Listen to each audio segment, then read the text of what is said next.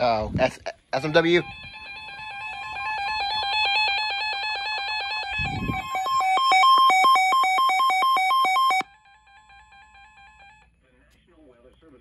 Has issued a special marine warning for coastal waters from Englewood to Tarpon Springs, Florida, about 20 nautical miles, Tampa Bay waters, until 8:45 p.m. Eastern Daylight Time. Why do you never go off? 7:10 p.m. Eastern Daylight Time. Severe thunderstorms capable of producing waterspouts were located along a line extending from 7 nautical miles northeast of Hillsborough Bay to 11 nautical miles east of Tampa Bay to 12 nautical miles northeast of Siesta Key, moving northwest at 5 knots.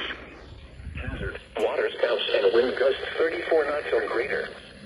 Source: radar. Impact: water spouts can quickly form and capsize boats, damage vessels, and create suddenly higher waves. Make sure all on board are in a secure location and wearing life jackets. Expect wind gusts in excess of 34 knots, suddenly higher waves, frequent lightning, and heavy downpours. Make sure all on board are wearing life jackets.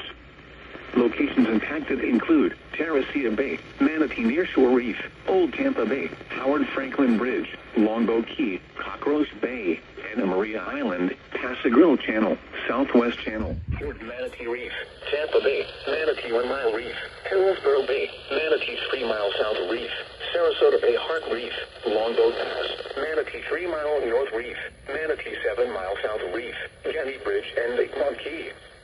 Move to safe harbor until hazardous weather passes.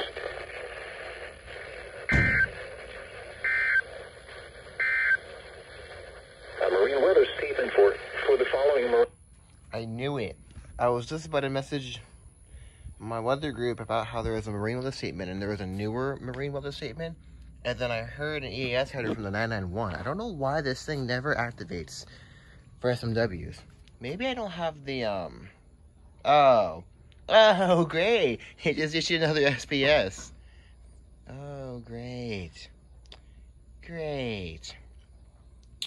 Yeah, maybe this thing doesn't have SMW on.